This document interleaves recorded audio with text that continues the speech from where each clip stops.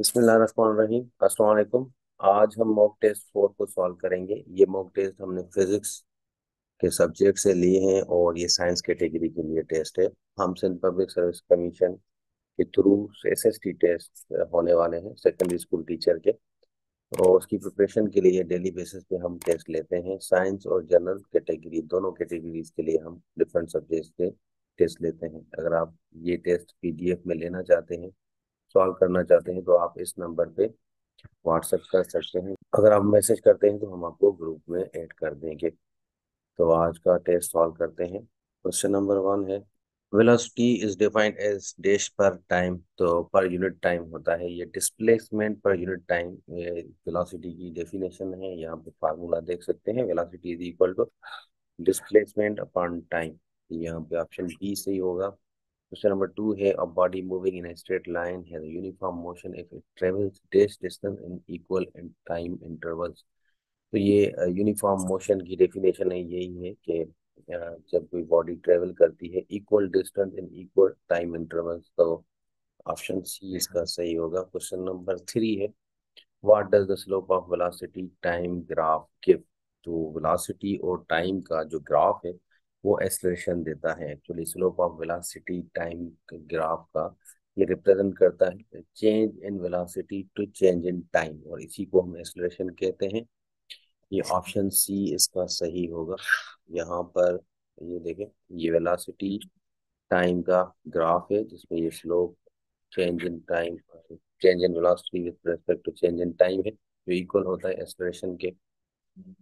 Question number 4 है, physical quantity that has both magnitude and direction. तो यहाँ पे मैग्नीट्यूड और डायरेक्शन वेक्टर्स को होते हैं, वेक्टर क्वांटिटी को। क्वेश्चन नंबर 5 है, the inertia of an object causes object. तो यहाँ पे resist any change in the state of motion. तो ये इनर्शिया किसी बॉडी की होती है, ठीक है जी। तो यहाँ पे ऑप्शन सी सही होगा।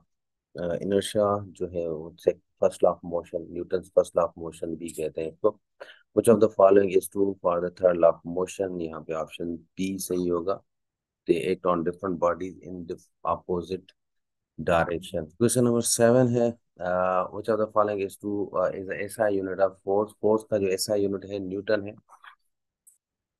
क्वेश्चन नंबर 8 है जी, if the mass of the body is double the and its velocity become half, then the linear momentum of body will be। यहाँ पे देखिए, मोमेंटम का जो फार्मूला है वो है product of mass and velocity. अगर हम मास को डबल कर देते हैं और वेलोसिटी को हाफ कर देते हैं, ठीक है, इन दोनों को मल्टीप्लाई करेंगे तो हमें सेम 2m मल्टीप्लाई 1/2v, ठीक है जी। यहाँ पे 2 में कैंसिल, सेम एम वी होगा, ये सेम रहेगा मोमेंटम। क्वेश्चन नंबर है 9, the linear momentum of an object is 250 gram centimetre पर second if the velocity of an object is 5 metre पर सेकेंड। 5 मीटर पर सेकेंड को 500 सेंटीमीटर पर सेकेंड करते हैं क्योंकि इसका यूनिट भी सेंटीमीटर्स में है। Then the mass of an object same, P is equal to M we वाला फार्मूला हम लेंगे यहाँ पे। तो मास हमें चाहिए तो वेलोसिटी से डिवाइड होगा मोमेंटम। अब अगर आप डेटा पुट करेंगे यहाँ पे 0.5 इसका आंसर हो जाएगा। यहाँ पे एक्सप्लेनेशन भी दी गई है। क्वेश्चन नंबर 10 है, which of the following is true about force. तो यहाँ फोर्स इज इनविजिबल, बिल्कुल। Force can be move, a body can move a body, ये भी सही है। It can deform a body, ये भी सही है। ऑल ऑफ द अबव इसका सही आंसर होगा।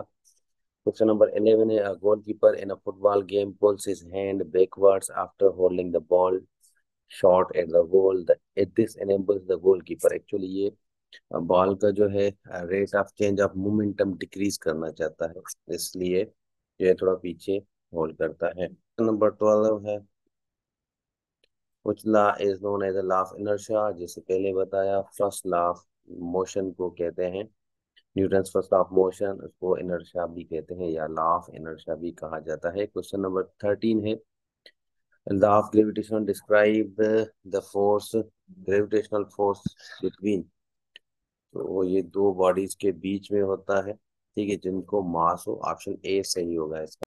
क्वेश्चन नंबर 14 है earth atmosphere is held by, तो ग्रेविटी से हेल्ड किया जाता है। क्वेश्चन नंबर 15 है which of the following figure does not accelerate does not the acceleration due to gravity on the earth depend on, तो यहाँ पर नीचे जो एक्सेलरेशन ड्यू टू ग्रेविटी है वो किस पे डिपेंड नहीं करती, डिपेंड करती है। वॉल्यूम ऑफ बॉडी पे करती है, मास ऑफ बॉडी पे करती है, मास ऑफ अर्थ पे करती है, या size and shape of body पे करती है। तो एक्सेलरेशन ड्यू टू ग्रेविटी वो मास ऑफ अर्थ पे डिपेंड करती है। यहाँ पे ऑप्शन